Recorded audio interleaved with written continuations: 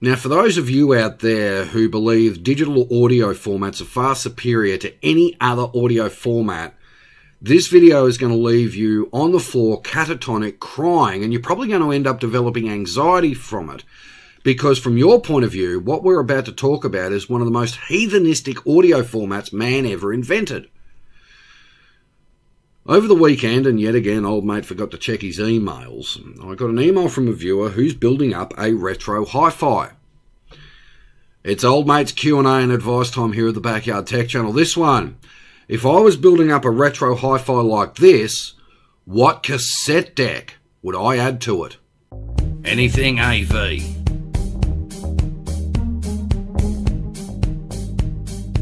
Most things IT. Heaps of stuff about the 80 series Land Cruiser.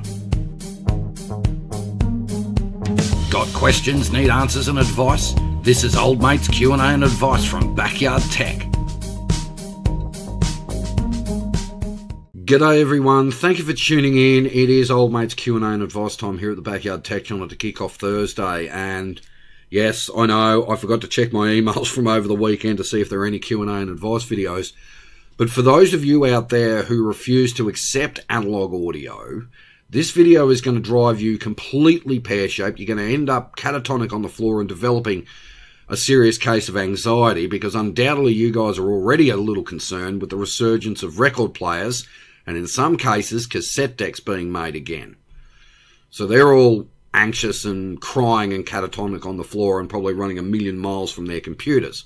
So those of you who are interested in this video, you guys are probably still watching. Okay.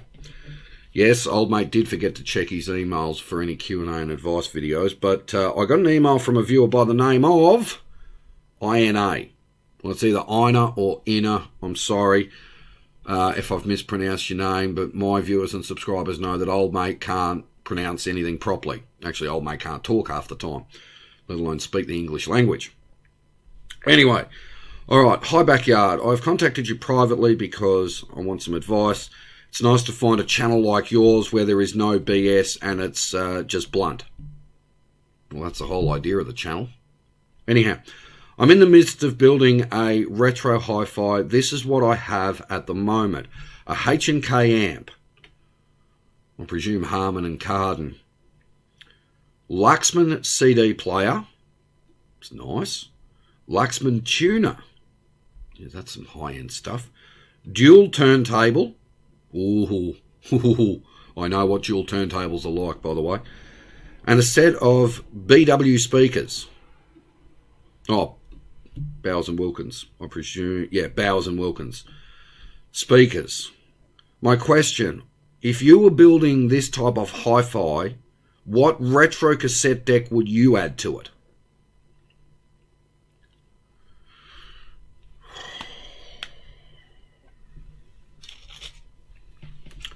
Wow.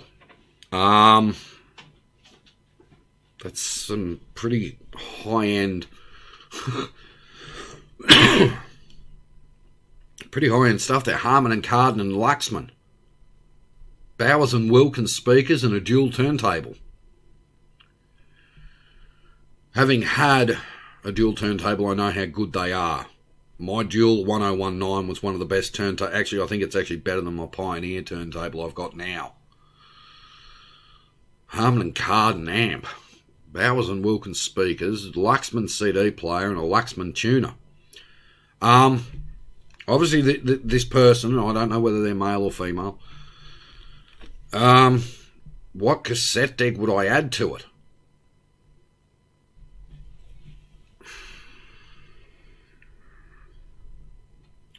It's a bloody good question, actually, when you think about it. Well, let's start out with the obvious. You're not going to go and put a cheap, crappy Akai or cheap, crappy Sharp deck on it. That just destroys it. Harman and Kardon, Luxman, Bowers and Wilkins. You're talking about some high-end stuff, especially through the late 70s and 80s. Well, if money's no object, you could look at a Nagamichi Dragon or Revox, high-end Pioneer, high-end Denon, high-end Onkyo, Technics, NAD, high-end Sony.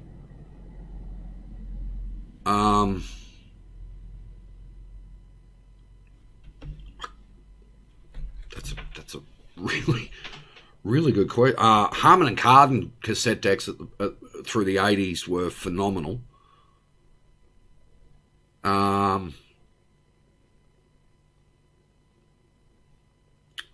really don't know. That's a good one. Look, I'll put it to you this way, Ina or Ina. Again, I apologise. I'm useless with names, let alone the English language, let alone actually talking.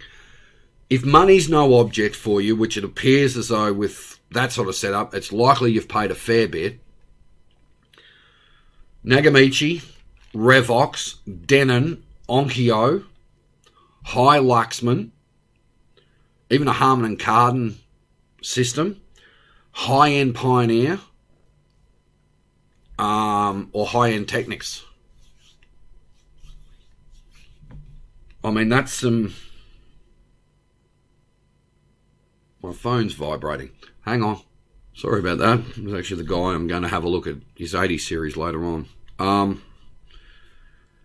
That's a really good question. I mean, I wonder if they've included anything, any detail. No. What cassette deck? Well, again, it's also going to depend on whether you want auto reverse or not, and whether you want a double cassette deck or not. I've got to be honest, I don't know. Look, just some of that stuff doesn't sound cheap. I mean, H&K through the late 70s right through to the, I guess, late 80s, their amps weren't cheap. And neither were anything of Harman and Kardon. The same could be said for Bang & Olufsen, the same can be said for any of them, really. I honestly don't know. Look, you're obviously going to want a cassette deck that is capable of producing really, really nice audio on either chrome or metal cassette. Considering you've got B&W speakers, well, we all know Nagamichi. If you don't know what a Nagamichi cassette deck sounds like, you need to go find one. Same with Revox. For those that aren't aware, Revox had both pro and domestic stuff, and their cassette decks, some of them used exactly the same cassette audio transport system and head system as their professional quality cassette decks. And that's in the domestic market. So I would look at Nagamichi, I would look at Revox, I would look at high-end Onkyo, high-end Denon, high-end Technics, even a Bang & Olufsen if you can find one, although that's really going to burst the bank along with Nagamichi. Possibly if you can find one, and I cannot remember the model number because I have not seen one in a long time, but there is a Luxman deck out there which was absolutely phenomenal. I just don't remember it. So that's sort of what I'd look at, and that's based on what you're running now. If you want a bit more clarity in this answer, if you can, INA or INA or INA or whatever, if you can email me your model number of your amp and the model number of your speakers and or a price range, but I would be looking at something to match what you've got now. So you want to match the amp, match your speakers. All right. I mean, there's some big name brands in there. I mean, Struth, H&K, B&W, Dual, Luxman. what you're going to throw in there would be something like I said, Nagamichi, Revox, high-end Onkyo, high-end Denon, high-end Technics, really high-end Pioneer if you want to go the whole hog. I certainly wouldn't be throwing in, you know, a cheap, crappy cassette deck. You know, and I'm talking about your real, you know, low-end, you know, Sanyo, or even a National cassette deck, or a really bottom-end Akai, because that's just going to drag your system down. So if you can email me your amp and that, I might be able to give you a better idea and that. But I'd say this person's got no problem with money, because by the sound of it, that's biggies. Like Harman and Kardon, Bowers and Wilkins. Can't get better than that. Can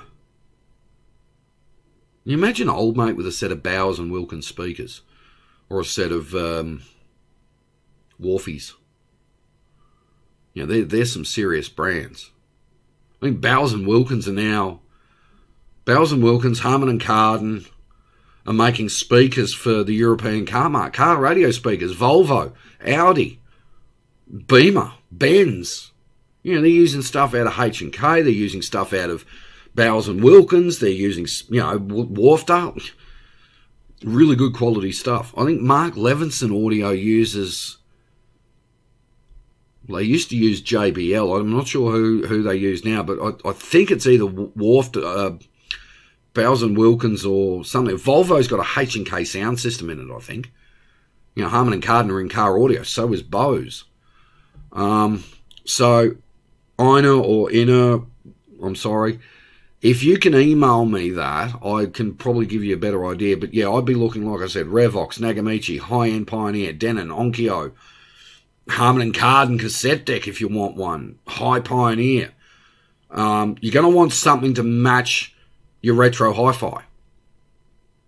So your cassette deck, I would suggest, needs to match the amp and speakers so that you get that crystal clear sound.